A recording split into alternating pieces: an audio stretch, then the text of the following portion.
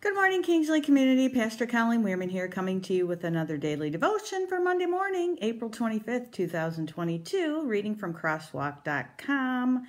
Cast all your care on the Lord, sparkling gems from the Greek. And this is from Rick Renner. 1 Peter 5:7 is our scripture. Casting all your care upon him, for he cares for you. Rick writes, when we were constructing a huge church facility many years ago in the Republic of Latvia,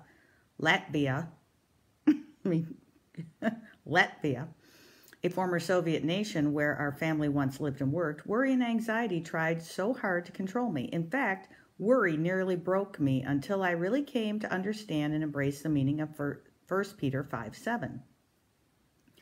At the time, no credit was available for building churches in that nation. This meant we had to believe for all the finances to come in quickly so we could pay cash as we constructed the massive facility. Then the local authorities gave us a deadline by which the building had to be complete and occupied. Otherwise, there was a possibility we could lose everything we had invested.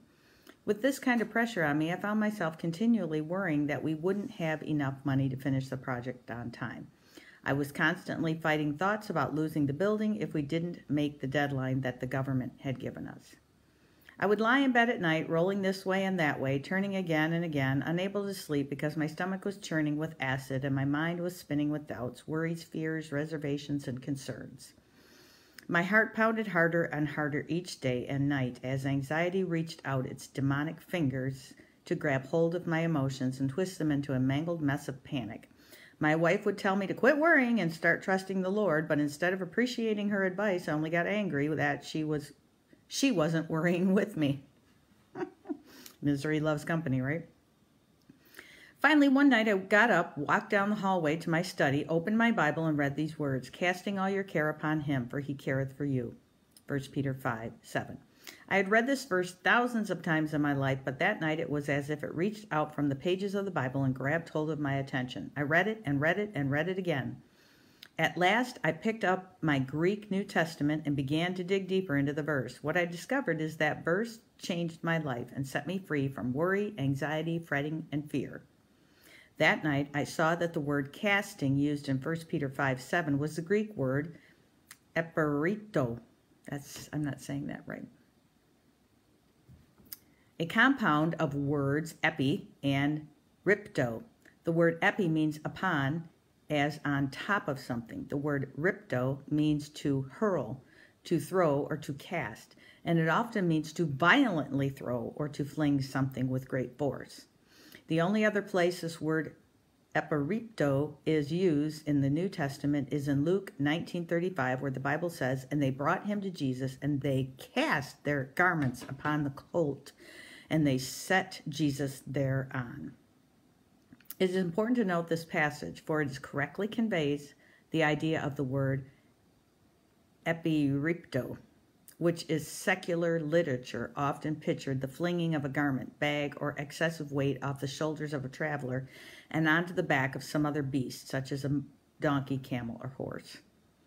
We are not designed to carry the burden of worry, fretting, and anxiety. This load is simply too much for a human body and the central nervous system to tolerate. We may be able to manage it for a while, but eventually the physical body and mind will begin to break under this type of perpetual pressure. In fact, the medical world has confirmed that the major source of sickness in the Western Hemisphere is stress and pressure.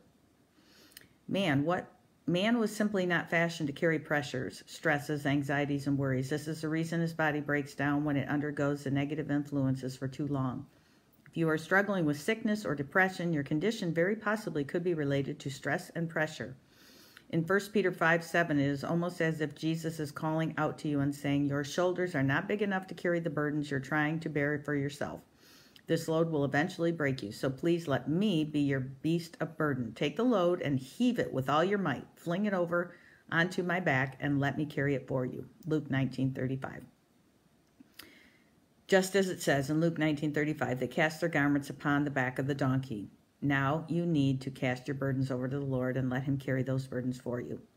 But exactly what problems and cares are we to throw over onto the shoulders of the Lord?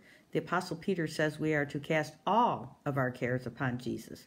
The word cares is a Greek word, something else, merimna, which means anxiety. However, in principle, it describes any affliction, difficulty, hardship, misfortune, trouble, or complicated circumstance that arises or results of problems that develop in our lives. It could refer to problems that are financial, marital, job-related, family-related, business-oriented, or anything else that concerns us. This means anything that causes you worry or anxiety, regardless of why it happened, is what you need to throw over onto the shoulders of Jesus Christ. Nothing is too big or small to talk to the Lord about it, Peter says, because he cares for us. The word care is taken from the Greek word melii, which means to be concerned, to be thoughtful, to be interested, to be aware, to notice, or to give painful and meticulous attention. Peter uses this word to assure us that Jesus really does care about us and the things that we carry heavy on our hearts. In fact, he gives meticulous attention to what is happening to us. He is interested in every facet of our lives. So don't ever let the devil tell you your problems are stupid, too small, or too insignificant to bring to Jesus. The Lord is interested in everything that concerns you. Because of the Greek words used in 1 Peter 5:7, this verse carries the following idea. Take that heavy burden, difficulty, or challenge you are carrying, the one that has arisen due to circumstances that have created hardship and struggles in your life, and fling those worries and anxieties over onto the back of the Lord. Let him carry them for you. The Lord is extremely interested in every facet of your life and is genuinely concerned about your welfare. When I saw these Greek words and perceived how deeply Jesus cared about the burdens that were on my heart, I realized I was carrying a load I didn't have to bear myself. Jesus was standing right by my side, longing to help me and inviting me to shift the weight from my shoulders to his shoulders. By faith, I heaped those financial cares onto the back of Jesus. And when I did, I was set free from the stress, anxiety, and pressure that was weighing me down. If you're lugging around worries, cares, and concerns about your family, business, just heave them onto Jesus. So how do we do that? We write them down and we give them to Jesus. We write down our cares, worries, and stress, burn them, and give them to Jesus. We bury them in the dirt and give them to Jesus. We yell them out at Jesus. However, you have to heave or fling those worries and stress.